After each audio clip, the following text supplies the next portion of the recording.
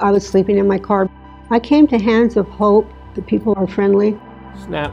I represent Hands of Hope, resource for homeless families in both Yuba City and Marysville. Traditionally, Hands of Hope provided showers and laundry and mentor services with a clothes closet. 2 years ago, we began the coordinated entry program, where now we provide those same core services, but we've had a more intensive focus on case management to help them break through the barriers to housing that they have to get them back on their feet. Identifications reestablished, your birth certificates, everything you lose out there. This is our computer room for the clients. Anybody who needs to access housing searches, job searches, connecting with family. We also have an extended amount of classes that we provide now at both coordinated entry sites. Life skills classes, Alcoholics and Narcotics Anonymous classes, resume building, job readiness. It's all come together, and I'm proof.